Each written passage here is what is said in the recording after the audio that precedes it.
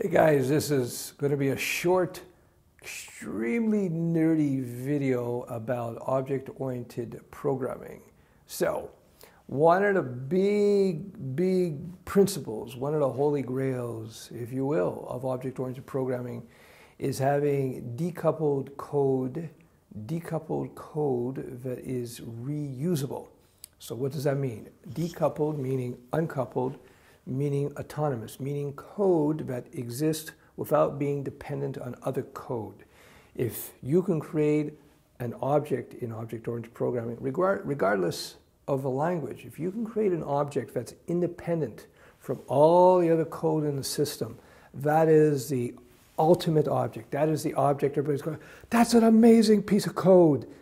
The reusable object that is independent of all the code around it.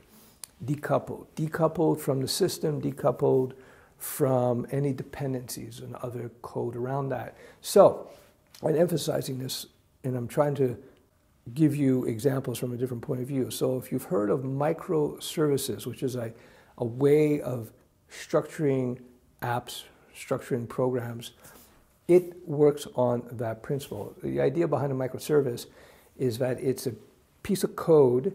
It's a little mini app, if you will, that just does one thing. So a microservice might be an app that just checks the validity of email addresses. So you may have a system where people have to log in and you need their email address, and they put an email address. You want to make sure that this email address is accurate. It's a real email address. So you could build it into the core system, or you might have a microservice that takes care of all that for you. And what you would do is you have this microservice over here. It's all alone, it's independent, but it just does the email stuff, the email validation. And what you do, your main app here will send the microservice a request. We'll say, can you check to see if this email address is good? And the microservice will go bing, bing, boom, bang, bing, boom, and it will come back, yes, it's good, no, it's not good.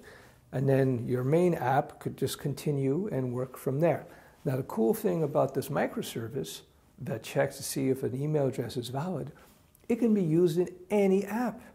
You can reuse it over and over and over again. It is independent of your main app, and it's totally reusable. That is the ultimate goal of object-oriented programming. Now, it's not the only ultimate goal. There's other ultimate goals, but decoupled systems, decoupled code rather, and reusable code is a huge thing. That's because you don't want to write code over and over again. That's the dry principle, don't repeat yourself. And that comes down to objects as well. So if you can create a series of microservices, and companies are doing that now, like IBM, for instance, big companies, where you will pay every time you use one of their microservices. That is a model that I think is going to get more and more popular. Now, I was doing that way back in the day. I had not quite a microservices architecture, but I had that kind. I was really big into that dry principle. I was really big in creating what I would just call dum-dum objects. Dum-dum objects were objects that just had no awareness of any other objects, any other code around it, and it just did its job. And so this brings me to a very controversial subject, which I've talked about before, and I'm not going to go into details here. In another video, I'm going to draw up some pictures and stuff and graphs.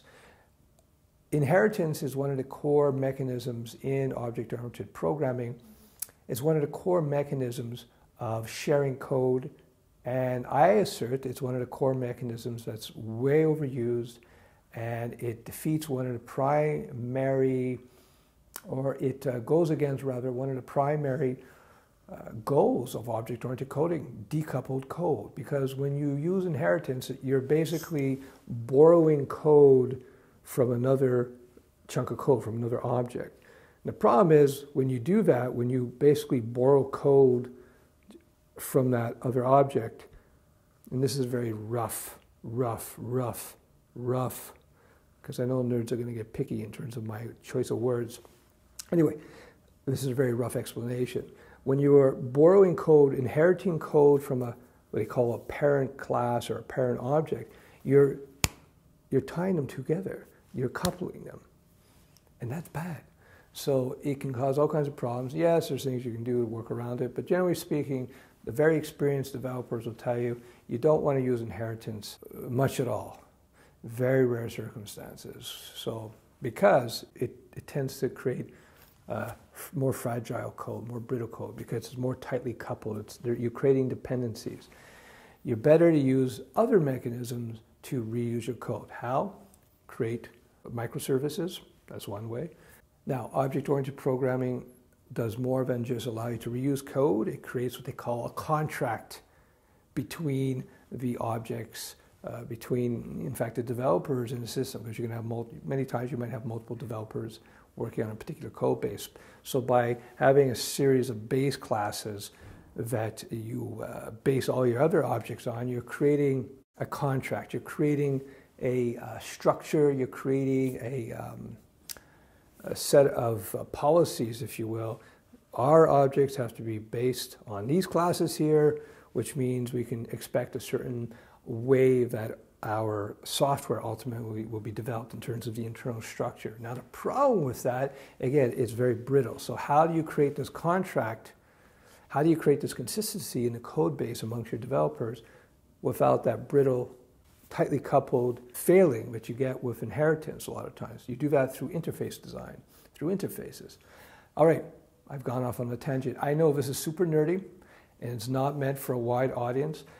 I tend to refrain on YouTube from getting into highly detailed nerd details like this because it can put you all asleep. But if you're an object-oriented programmer, this particular vlog will give you some food for thought. If you're a beginner, just remember, one of the holy grails of programming, not just object-oriented programming, is to create reusable chunks of code that are independent of any other code so that you can pick them up and drop them in all kinds of different software and different apps. And the big advantage is it saves you time. You don't have to write that code again. And B, when you have a microservice or an object that's independent, like I just described, for instance, that email validating object, then that will be highly refined, highly vetted, and it will be super clean code. So the more you can leverage components, microservices, and code that has been designed to be usable in a whole bunch of situations, you're going to have less bugs in your code, right? Because it's refined and cleaned, often by many developers. Anyway, I'll stop there. Once in a while, you got to give it to me. I'll let you, I get into some nerd details for those who might find it interesting. All right, we'll talk soon. Ciao, ciao.